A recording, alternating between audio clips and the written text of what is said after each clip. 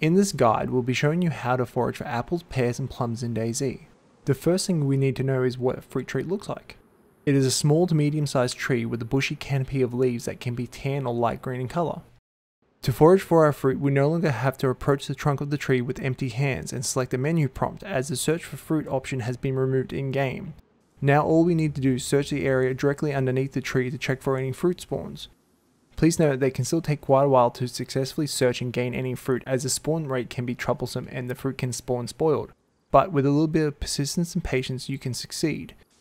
When we've looted a piece of fruit, we'll need to open the inventory screen to be able to drag that fruit into our hands, and then upon exiting the inventory screen we'll have to hold down the indicated button to complete the eat option to consume that fruit.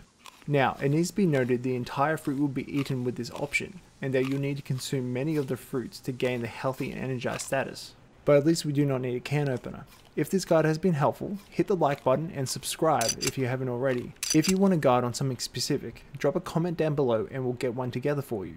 Thank you for watching and good luck, survivors.